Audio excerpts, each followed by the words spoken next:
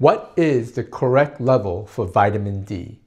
Is your doctor correct when they tell you to take 1,000 international units?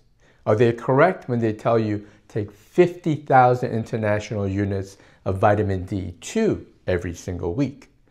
So let's get right into this video. So number one, vitamin D is not just for bones, okay? It's for muscle strength, balance, immune function, things like infection, autoimmune disease, or inflammatory disease. It's also very important for metabolic function. Diabetes, obesity, cardiovascular disease can all be impacted by your vitamin D levels. Pregnancy and infant health is also related. There are two vitamin D systems, okay? Number one, there's something called an endocrine system, and basically your kidneys will take inactive vitamin D to active vitamin D. Now, the sunlight, when you get sunlight, the liver will process some of that and then take it to the kidneys, okay? So it converts it from inactive to active, and the active is called calcitriol. And basically it helps to keep calcium in the bones, okay? Now there is another system called Intracrine, paracrine, or genomic systems, okay? This is where it starts to impact immune cells, the placenta, and other tissues in our body. So these cells will take your vitamin D, absorb it into the cell, and convert it to its active form. It's important for gene expression, right? It's important for pregnancy, immune function, inflammation, and autoimmune disease. Now, you have your basic level to keep your bones healthy. Minimum requirements to prevent things like rickets or osteomalacia. This is when you take your minimum dose to prevent those types of diseases.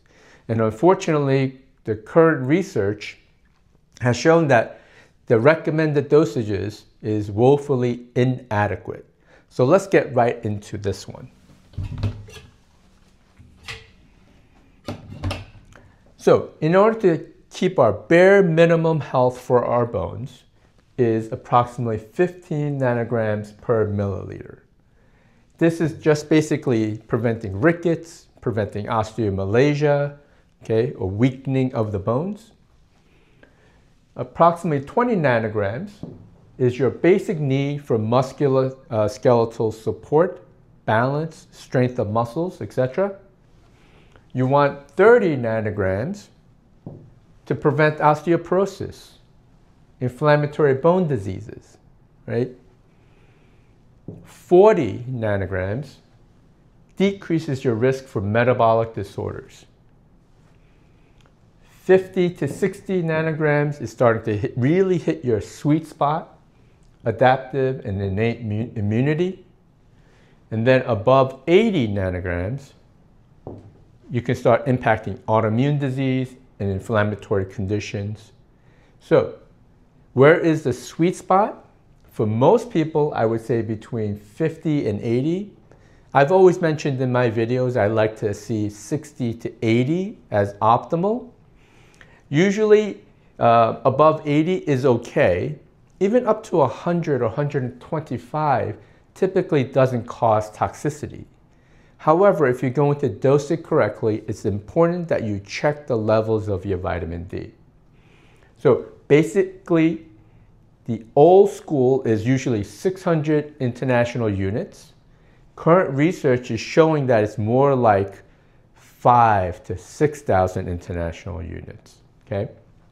So you want to keep this number in mind, and you want to do a blood test. The blood test, you can check for the inactive vitamin D called 25-hydroxy. The cost is approximately $29 or $30 and a small fee for a blood draw. The dosage, so you check your levels and dose it. You can take 5,000 international units plus vitamin K, basically 90 to about 100 micrograms. You can take the form MK7 for vitamin K. Magnesium is also important because it converts inactive vitamin D to active forms. So magnesium glycinate, 200 to 300 milligrams per day. You can use other fat-soluble vitamins along with omega-3s. You can also add in zinc and boron. Okay? I made a comprehensive video on vitamin D if you want to learn more about the nuance of how it works. But today's video, I really want to show that this is based off a 2024 research article showing that your bare minimum really should be in this area, 50 to 80. I like between 60 and 80. And if you're going to try to go above 80 nanograms, definitely work with a provider who can help you do that. All right? My name is Dr. Jin Sung, where clinical excellence meets excellent results. And we'll see you guys next week on the healthy side. Have an awesome day.